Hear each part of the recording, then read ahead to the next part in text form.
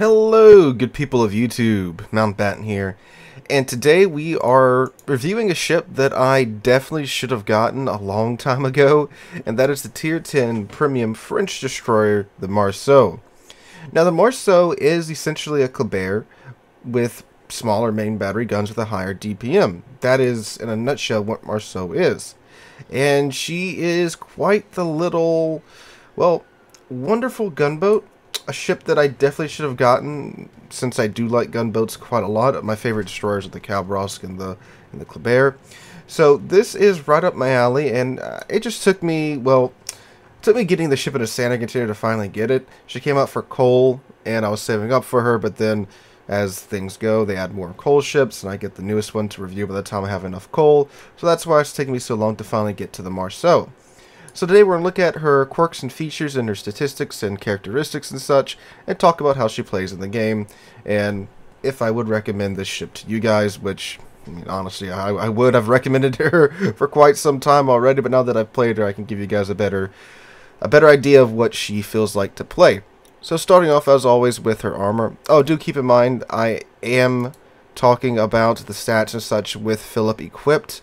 It's the commander I had on the background in the footage that you're watching, and this is maybe not the ideal destroyer build. It's pretty much what I'd run on Kleber, and it seems to be working so far in Marceau, so this is what I'm talking about when I'm talking about her stats and such. Alright, but anyway, her armor. Armor isn't always super important on destroyers, unless it's like a Cabrosk, but it's 19mm all the way around. Superstructure and turrets are between 10 and 13, so no, of course it's a destroyer. Armor isn't everything. And she does get the French damage saturation gimmick, where essentially they take about half less damage from other ships because they get saturated faster than other ships as well, and that is working again now, thankfully. She gets 25,900 hit points with Philip's improved survivability expert skill equipped, which I would recommend you run SC on any tier 10 DD, well, any DD in general, just about. And her guns. Her guns are, of course, the main difference between her and the Kleber. They have a reload time of 2.9 seconds. They won 80 in 6.9 seconds. They have a maximum dispersion of 110 meters, with a maximum range of 13.8 kilometers. Her HE has a 9% chance of starting a fire, does 1,850 maximum damage, and can pin 21mm of armor, and has an initial velocity of 808 meters a second. Her AP does a maximum damage of 2,450 and has an initial velocity of 808 meters a second as well. Now, the ballistics on the Marceau, out past about 12 kilometers, they get really floaty, so you might be wondering, why did I build into a DD with floaty shells for range? Well, because the sheer output of shells at that range, you can still very much farm island camping cruisers, and definitely BBs as well. So when you get in a good position where they're not really moving, or they're just, maybe bumping back and forward a little bit, you can still rain down shells on them, and it's great for farming damage off of those ships. But if you're trying to hit a moving target, 12 kilometers is about the limit for the Marceau. So, I think it's worth it just for the ability to, again, punish those island camping ships and such. Torpedoes, she gets 4x3 of the 550mm torpedoes. They have a range of 9 kilometers. They travel at 60 knots. They do a maximum damage of 14,833. And they are detectable from 1.3 kilometers away. She does get depth charges. And, I mean, depth charges, they're getting buffed in terms of damage, I believe, in 11.0, but some reasons are being removed, so, can't really tell how well they're going to perform. But she does have depth charges, which is great when you spot a submarine, especially on a destroyer this fast. Can get over there and absolutely murder them. She has an A rating of 65, and yeah, definitely not an AA cruiser, and I mean AA cruiser, AA destroyer, but if needed, she can contribute to planes being shot down, and her main battery guns are dual purpose.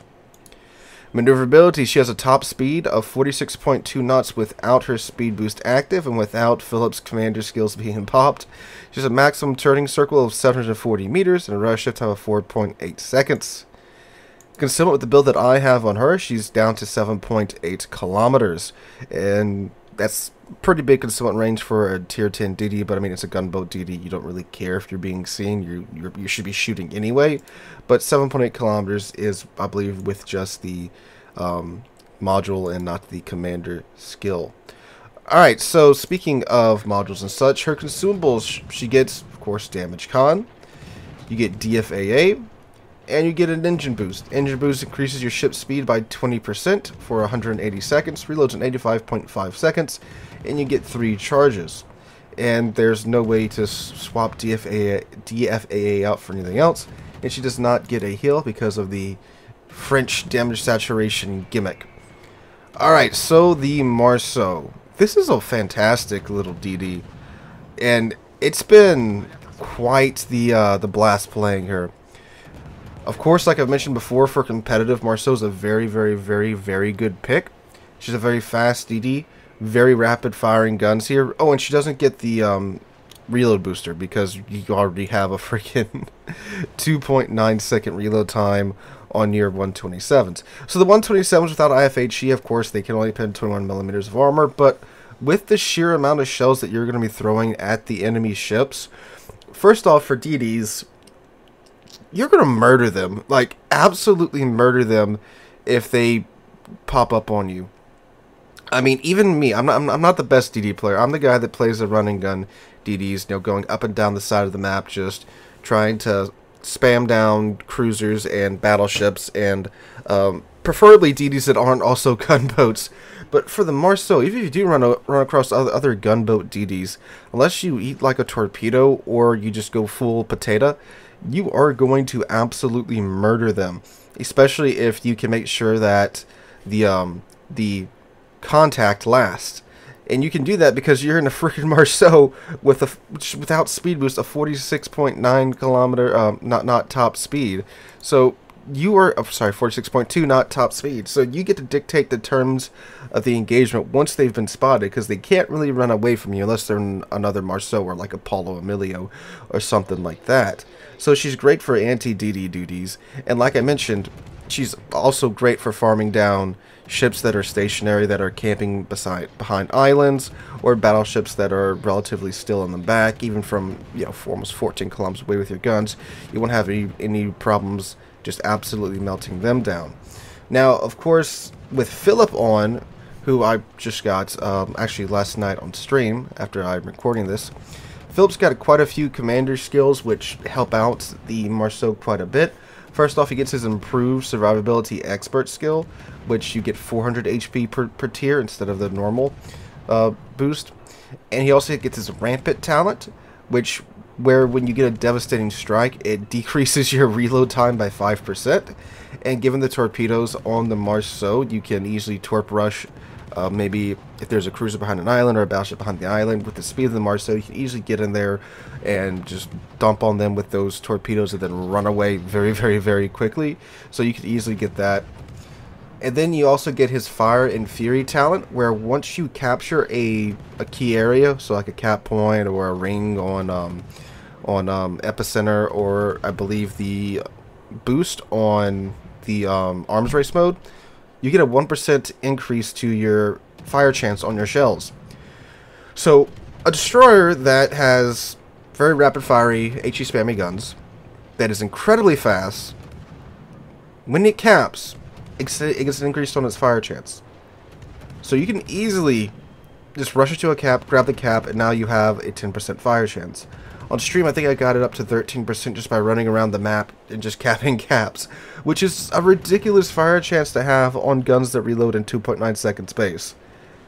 Then you add on top, of course, adrenaline rush stuff, and if you can get your rampant skill to be popped, oh my god, this is going, it's crazy. But we're not done yet. Philip also has his Surge Forward talent, where when you get 2 million HP of potential damage, you get an 8% boost to your ship speed.